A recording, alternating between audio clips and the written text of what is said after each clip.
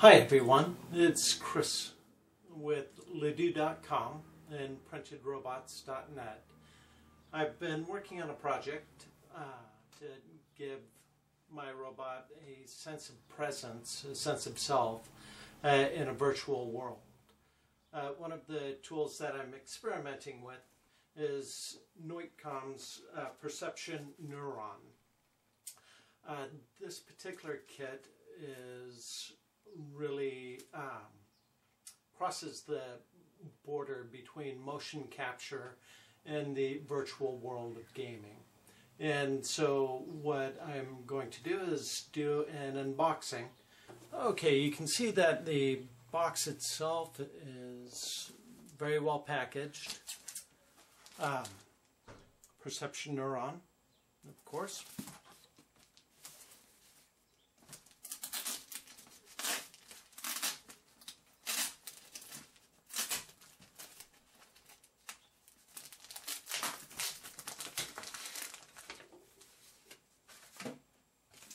And on the box, it has a parts list of what's shipped in it.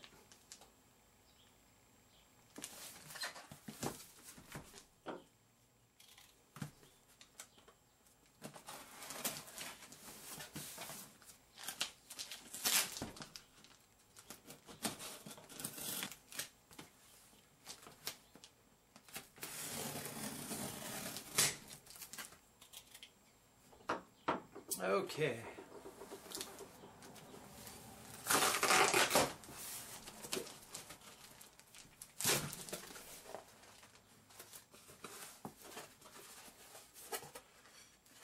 So that's the box.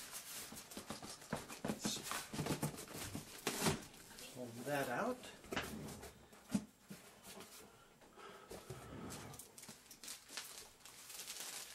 And right on top is the thank you for all of the Kickstarters that contributed to the project success. Everyone that did contribute has their name on the thank you card. On the back is the invoice if you're looking for an invoice. Okay, so this is the kit.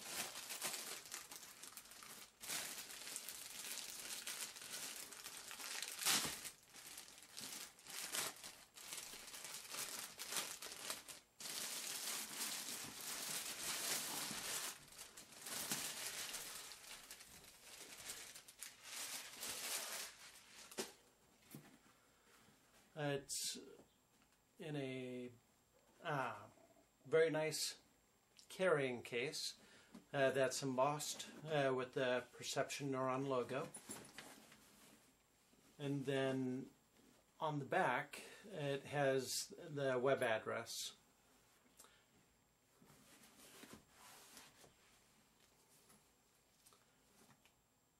On the front is the Kickstart guide.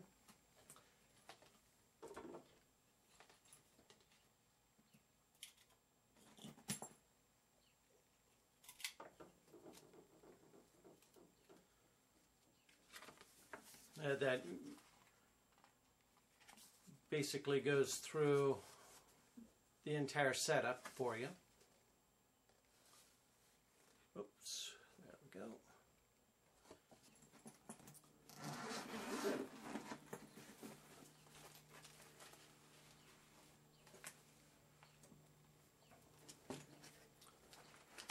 And so you've got your arms,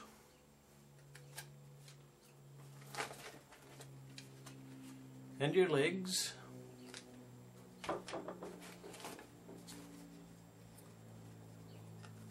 and gloves with straps,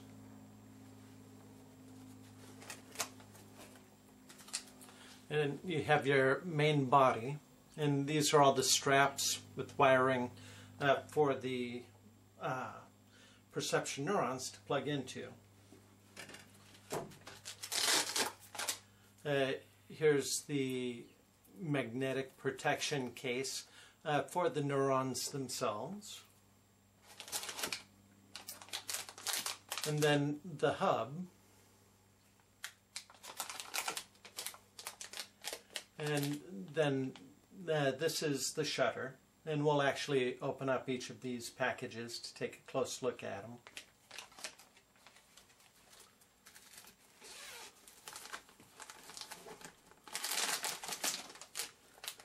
And it looks like here we have the data cable and power cable.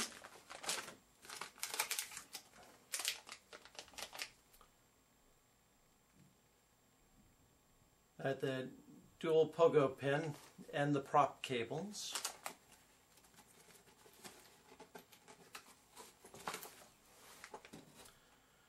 Then finally a quick guide showing how they all plug in together, front and back.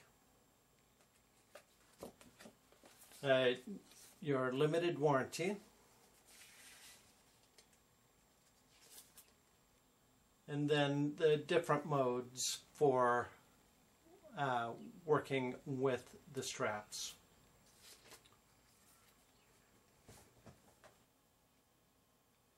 As I purchase the 11 Neuron pack, what I'll do is go ahead and show you the components. I'm not going to go into all the straps, but I will use the gloves and an armband, and I'll show you how I'm installing them. Let's start off with the hub.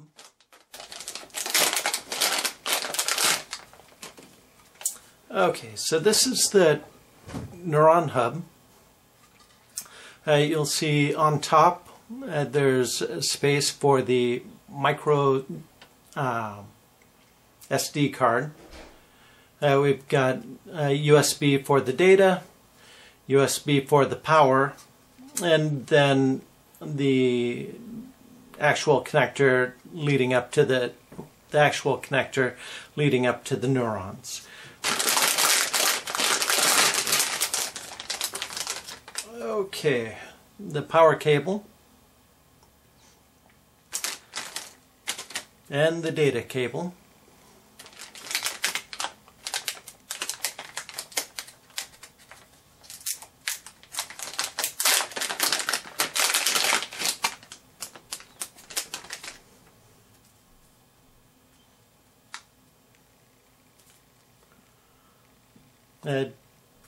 So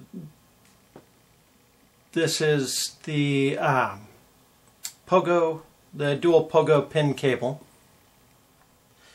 and then the prop cable where you can put your perception neuron.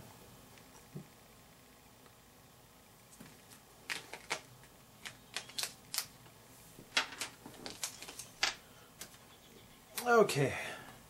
Then this is the perception neuron magnetic case, and then we've got the 11 neurons right in here.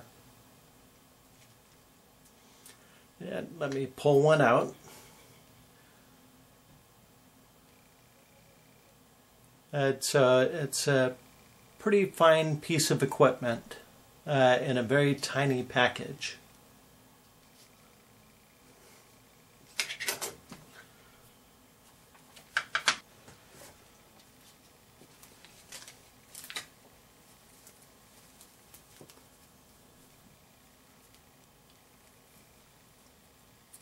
So the neurons are designed to slide in with the pins and then push them down, straight down for a connection.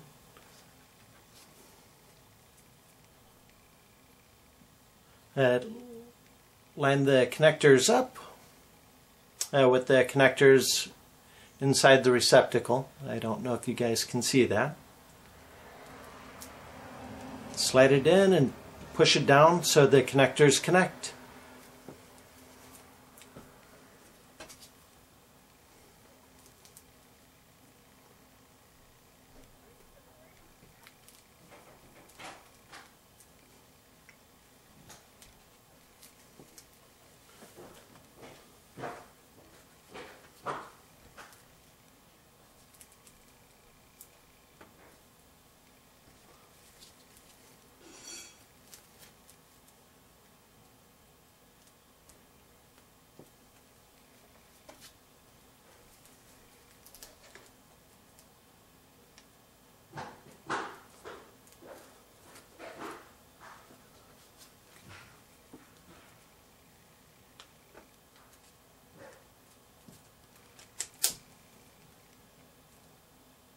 Okay.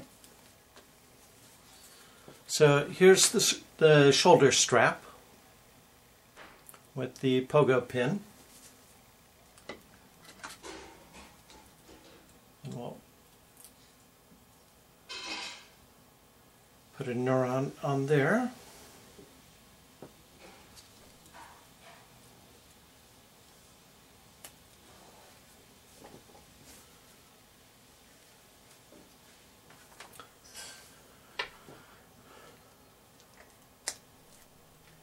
And we'll just clip that down.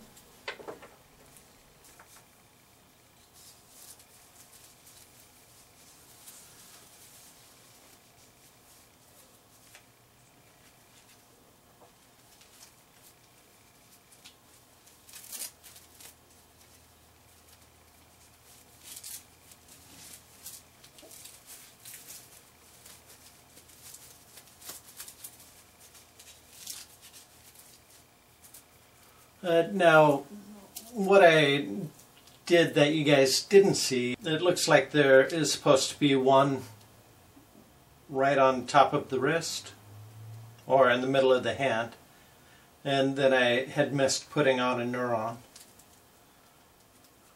Okay. And so Neuron and a full hand, got the connector up above. There's room for another connector to the strap set. But with that, we'll start the Access Neuron software, the Access software, and then we'll plug it in per the instructions, and we'll see what happens. When you initially start the Access program, the Quick Start Guide will come up, and you can minimize that. Once that's minimized, go ahead and plug in the hub via the USB port.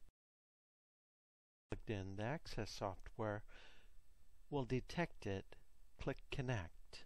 The default model will load into the virtual space. Since I'm not wearing the full body harness, I will not be doing the S pose. It's important that your body position be the same as the calibration illustration.